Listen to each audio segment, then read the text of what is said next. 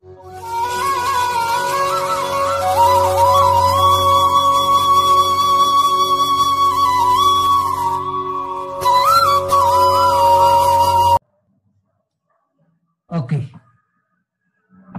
So we have seen this simulation.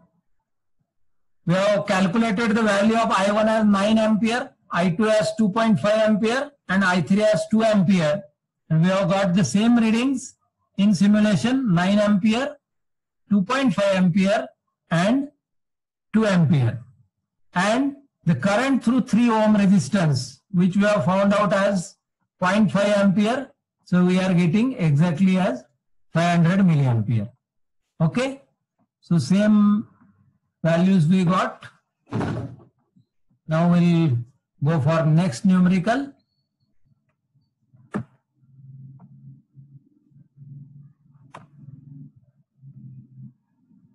Yes. 2.49 numerical.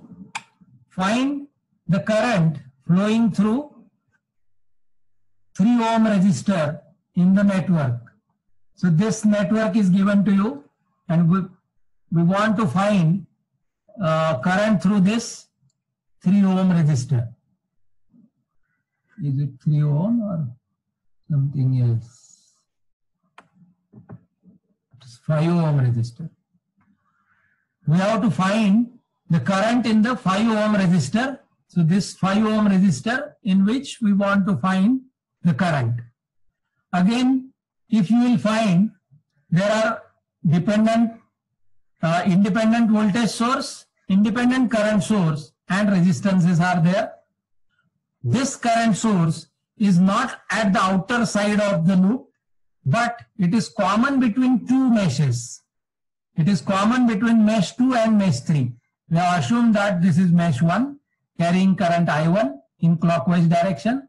This is mesh 2 carrying current in clockwise direction as I2, and this is mesh 3 carrying current I3 in clockwise direction.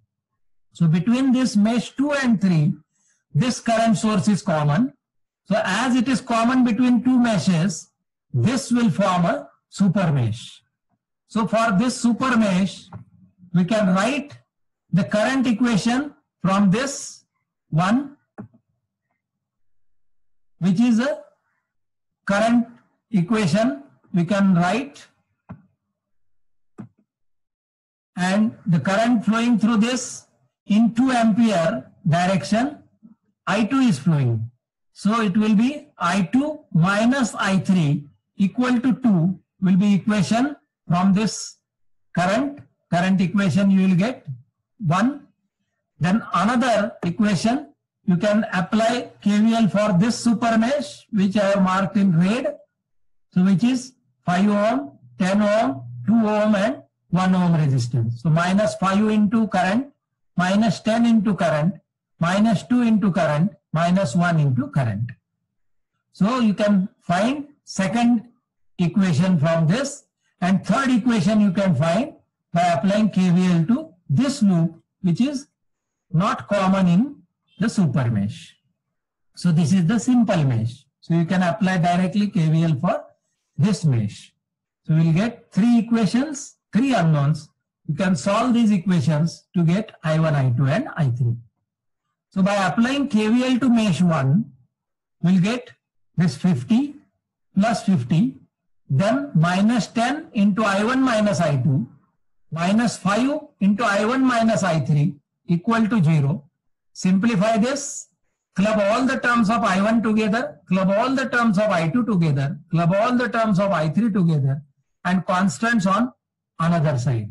So you will get 15 I1 minus 10 I2 minus 5 I3 equal to 50. Let us say this is equation number 1. Then mesh 2 and 3, they are forming super mesh. So you can write one current equation from this, that is I2 minus I3 equal to 2 ampere. Let us say it is equation number 2. And you can get one equation by applying KVL to this super mesh. So you will get minus 10 I2 minus I1, minus 2 I2, minus 1 I3, and minus 5 I3 minus I1 equal to 0. Simplify this equation. Club all the terms of I1 together, I2 together, I3 together, and constants on another side.